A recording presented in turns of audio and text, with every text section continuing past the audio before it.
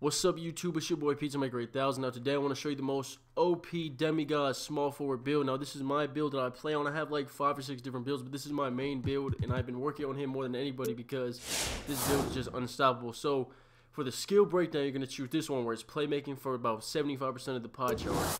Once you select that, you're going to select the first one for your physical profile. Now when you set your potential, you're going to max out your playmaking off rip. Max out the playmaking, and then max out the three-point shooting. Once you do that, you're going to go up and you're going to max out your standing dunk, your driving dunk, and your driving layup. Come down here, put my steal up just a little bit, lateral quickness, perimeter defense. All need to be maxed. Then you have extra points, so I usually do the close. I'm going to do the close shot. That's what I did on my play, and I'm going to put the rest to my post hook because I ain't doing no goddamn post hook on a small forward. So as you can see, I have 30 playmaking badges, 15 shooting, 12 finishing, and 1 defensive. So 30 playmaking badges is a lot. So this is going to be a playmaking sharp is what you think it is, but for some reason 2K does not call it a playmaking sharp, okay? Then we're going to go to 6'5".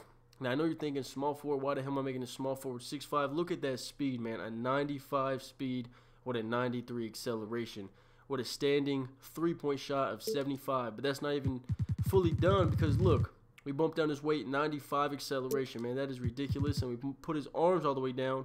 You go up to a 78 three-point shot, man, with a mid-range of 82.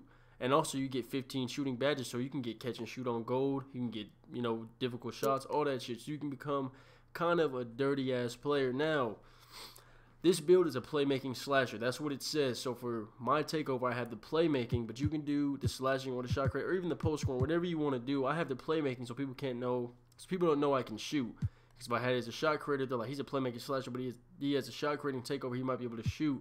That way, I'm standing on the wing. They're like, oh, he's a playmaking slasher. He's not knocking that bitch down, and I knocked that motherfucker down. You hear me? So you see, like I said, a slashing playmaker.